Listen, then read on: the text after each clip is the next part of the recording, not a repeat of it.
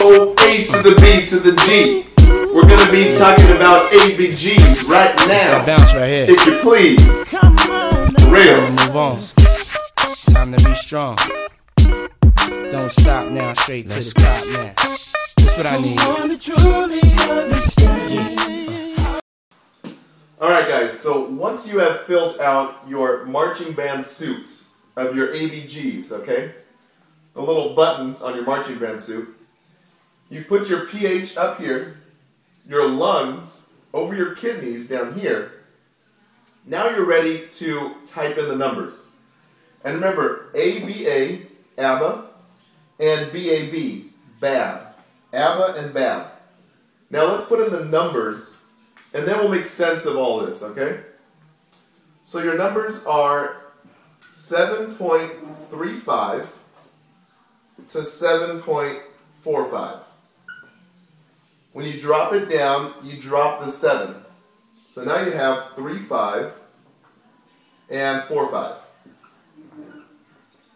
When it comes to your kidneys, your HCO3 or your PCO3, you do a 22 to 26. Okay? Now you're ready to kind of interpret the ABG. So your pH up top, this acts as your key, okay? So this is really your key to interpreting your ABG. So is your patient respiratory alkalotic or respiratory acidotic? Is your patient metabolic acidosis, metabolic alkalosis? Your key will help you match up if they are. So let's say that your pH acid is somewhere between less than 7.35. The question on the NCLEX or whatever will say, hey, you have a pH of 7.25, less than our acid. So we're already thinking acid.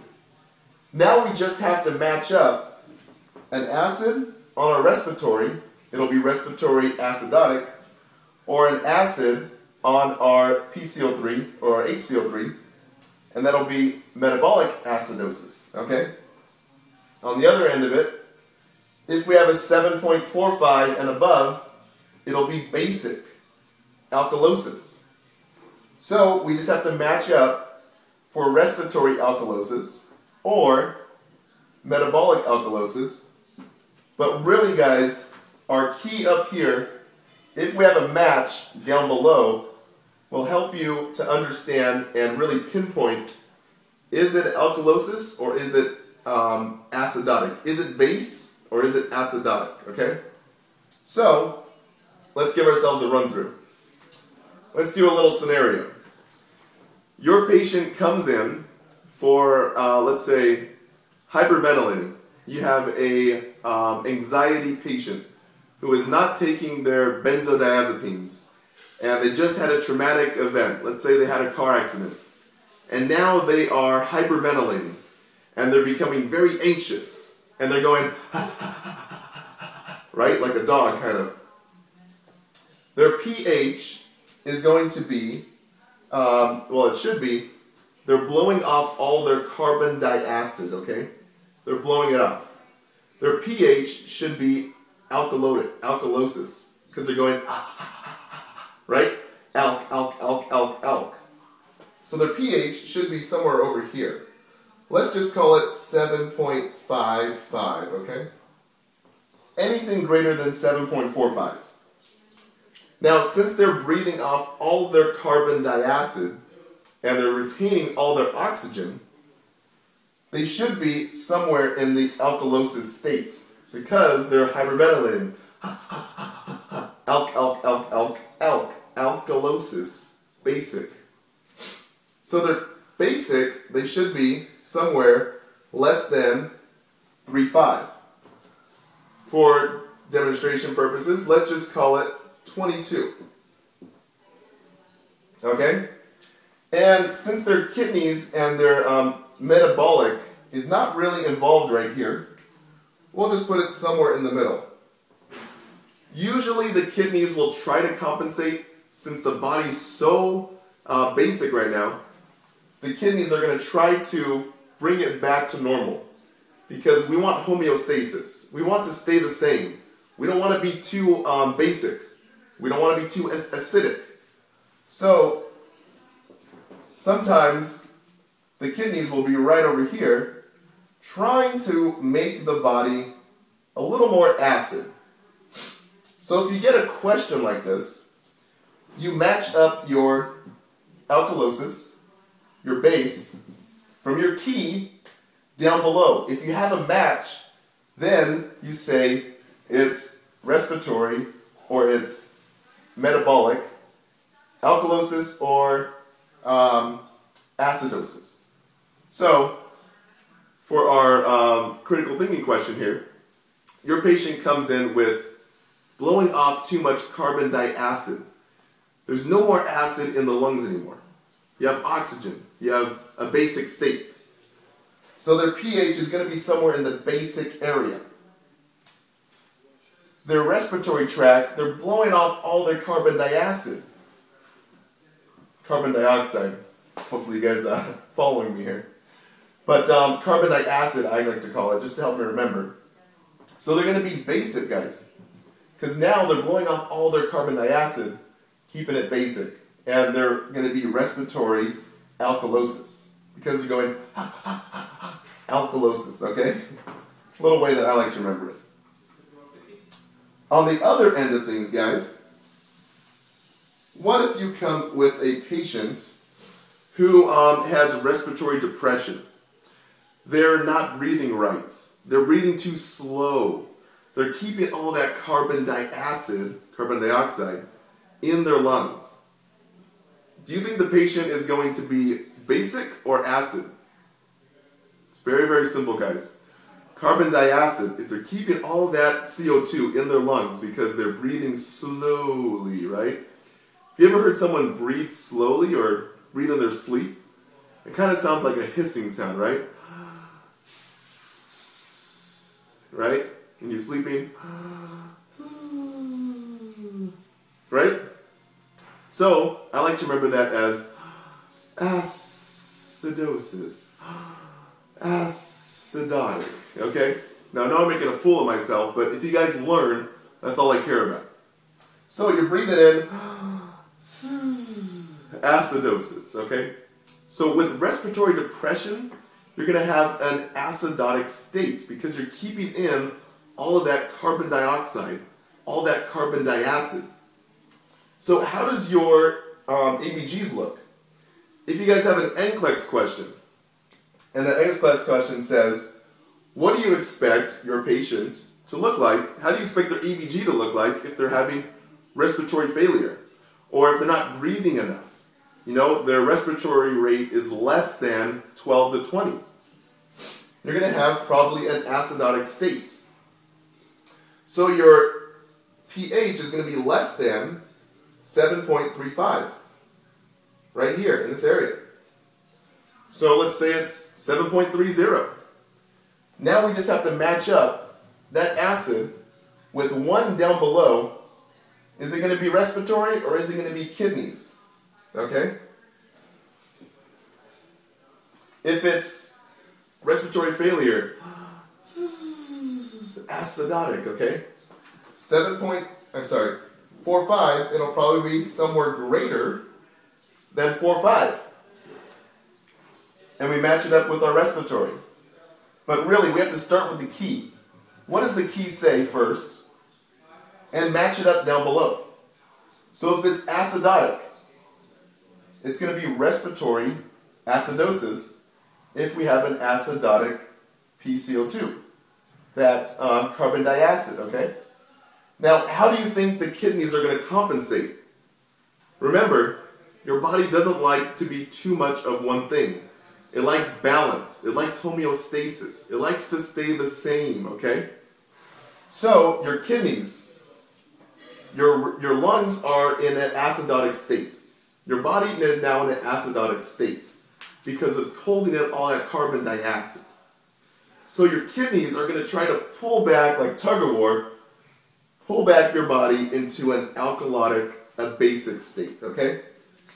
So, you'll probably find your kidneys to be somewhere in this general area. Maybe even way over here, past 26, in your alkalosis area. Okay? Just because you're doing that tug of war, and you're pulling that patient, you're pulling your body back into homeostasis. That makes sense? Hopefully it does. Let's do our last two scenarios right now, okay? So we went over respiratory alkalosis, our base. Okay? We're breathing, we're hyperventilating, we're blowing off all that carbon dioxide, okay? We're making our body more basic. So we're going to have a basic lung. Acidosis. What makes our body acidic? What makes our lungs acidic? We're keeping in all that carbon dioxide. Hypoventilation.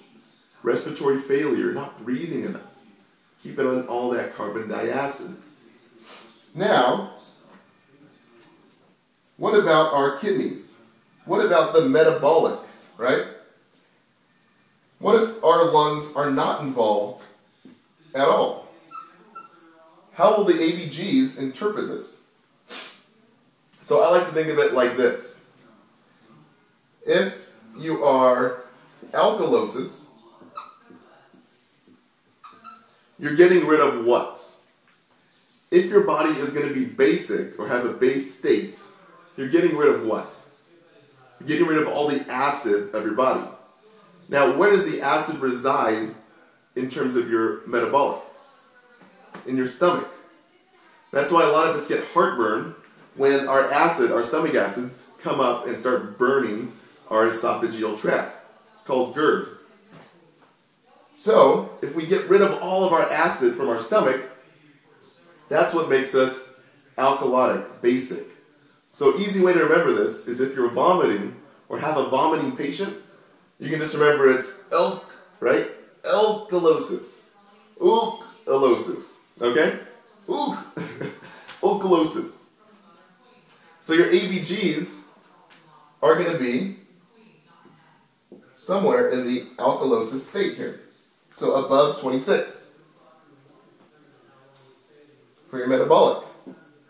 Your key now is only going to confirm if the patient is in an alkalosis metabolic state. Whoa. And it's only confirmed if it's above 7.45. So it'll be above 7.45.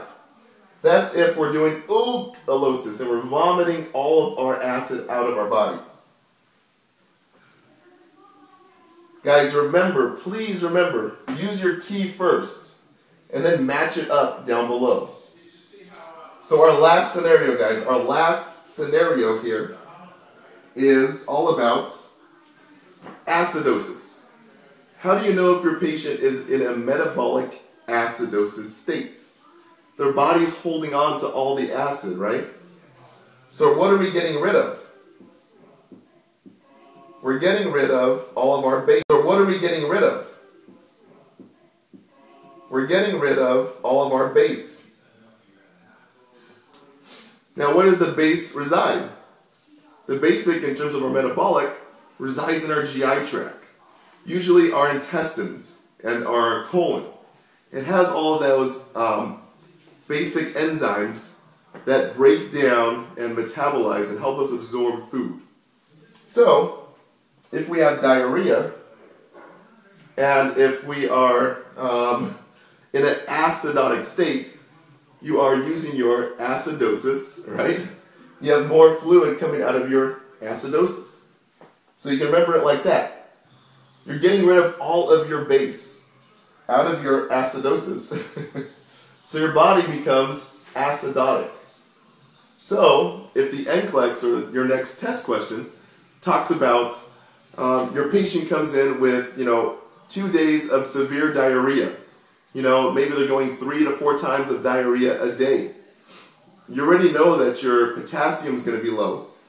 You already know that you're going to probably screen for C. diff because there's probably bacteria going on in the lower GI tracts. Probably going to get flagyl or start the patient on some type of antibiotic. But what is their ABG going to look like? They're getting rid of all their base out of their acidotic, right? So they're going to be acidotic. But you have to first match it up with your key, remember? So your pH is going to be less than 3.5, somewhere over here in this area.